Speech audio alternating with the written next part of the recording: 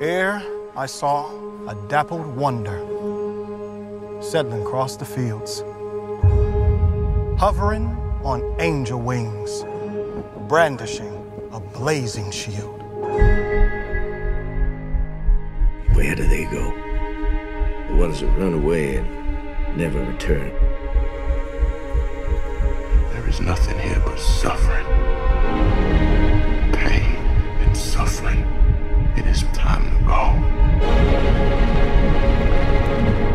The girl in that bulletin is wanted for the murder of a child.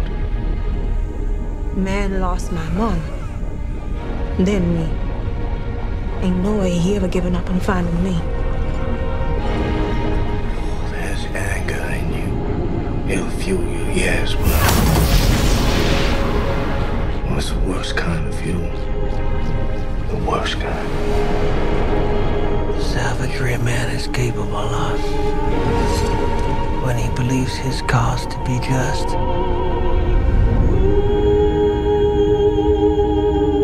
You came all this way on the railroad? Yeah. I left behind all those peoples. Hello and welcome to this What Do You Want to Watch Emmys special pilot review of the Outstanding Limited Series, the Outstanding Limited or Anthology Series nominee, The Underground Railroad. I'm your host, Ashley Hobley. Joining me today, Dillon Blyant. Happy to be here to talk about Barry Jenkins' latest show about shit that's fucked. There you go. Alright. Please be aware we'll be freely discussing anything and everything about the plot themes and ending of the first episode of Underground Railroad. So if you haven't watched it, come back later. It's available on Amazon Prime. So let's jump into our discussion of Underground Railroad Chapter 1, Georgia. Created by Barry Jenkins, based on the Underground Railroad by Colson, Whitehead. Released May 14th, 2021 on Amazon Prime Video. Directed by Barry Jenkins. Teleplay by Barry Jenkins. Starring Thuso, Mbedu, Chase W. Dillon, Joel Edgerton, Aaron Pierre, and Benjamin Walker. When Caesar convinces Cora to escape from Randall Plantation in Georgia, their lives are irrevocably changed. They discover the impossible in an underground railroad, which takes them on an unexpected journey and reveals the true face of America. Dillon, what did you know about the Underground Railroad before this, and what did you think? I knew it was a show. It's a good start. I mean, I knew Barry Jenkins did it. Other than that, I didn't know anything.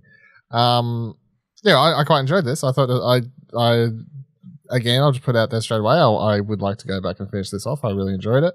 I mean, also I think I've watched every other Barry Jenkins. Well, at least the one since he's started. Since Moonlight? I don't know. What's he done? I mean, I've watched Moonlight, Bill Street and Store. What else has he done? What have I missed? I don't know. So I just continue my Barry Jenkins filmography. So I got to finish this, I think, technically.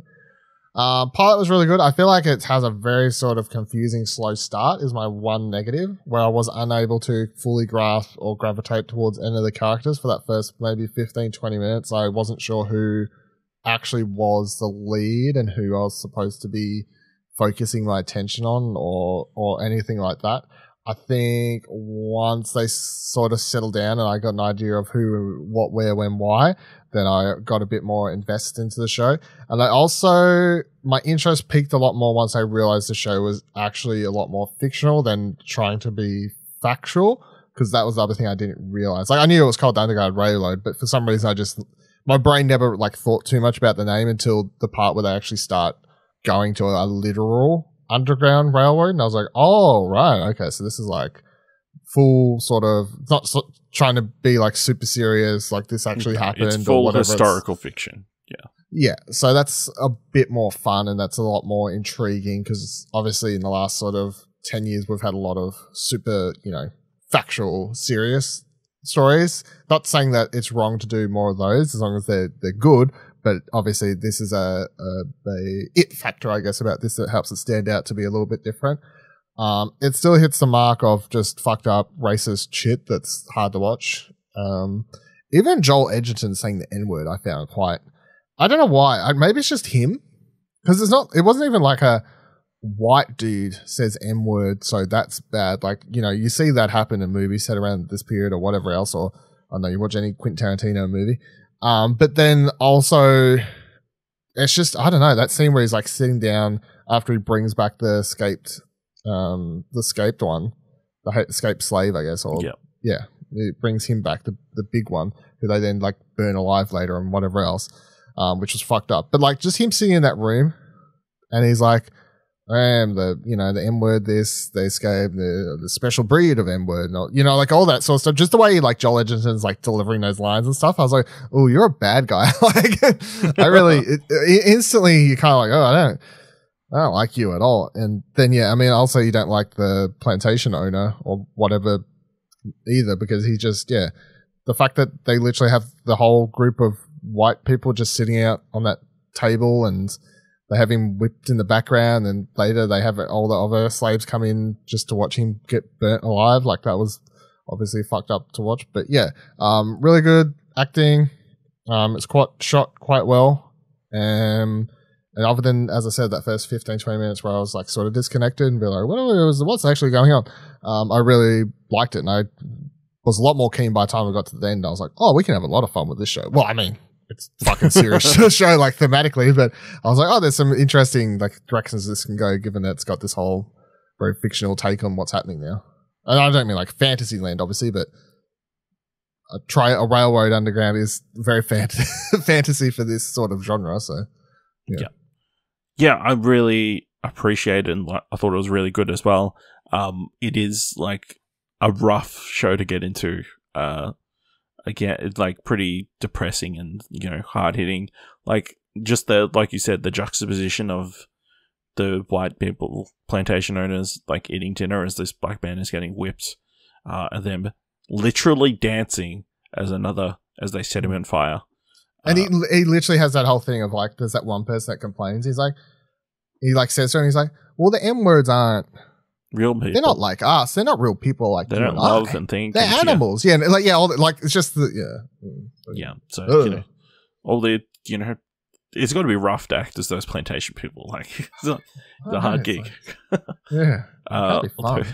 Although it's very amusing that one of the plantation owners just dies in the middle of the road. Yeah, that was quite funny though. It was kind of amusing. After he gets made fun of one of his slaves dying and not knowing.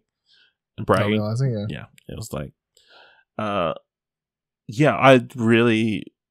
I've watched the second episode as well, so I think I've seen a little bit more, and it definitely leans more into that fictional element, and I'd be interested to see where the rest of the season leads. So yeah, I'm definitely keen. I think there's really good chemistry between Pierre and Thuso, Mbedu, the two, I guess, leads. Like you said, there's like weird imagery at the start, like of someone being born, and that kind of stuff. That's kind of, I feel like, will make more sense once you watch more of the season. But yeah, I think there's definitely enough there to make things interesting. They put in a lot of different building blocks and that kind of stuff. But yeah, it is a brutal opening. The other thing is, I think it is very dark lighting wise. Like, some of the stuff set at night was very difficult to watch, like on my TV screen. I don't know if you had similar issues. With a 4K television set, I did not have these issues. I don't know what that means. With your piece of shit $500 TV, I'm not surprised. I mean, it was very similar to how difficult it was to watch that episode of Game of Thrones. And just broadcasting it over the internet, it's like really difficult. Yeah, so I guess please be aware of that, and let us know what you thought of the Underground Railroad. Should we keep watching it? Do you love it? What other things would you recommend after we watch the Underground Railroad? Let us know on Twitter at explosionator.com/Twitter, or jump to a Discord at explosionator.com/Discord.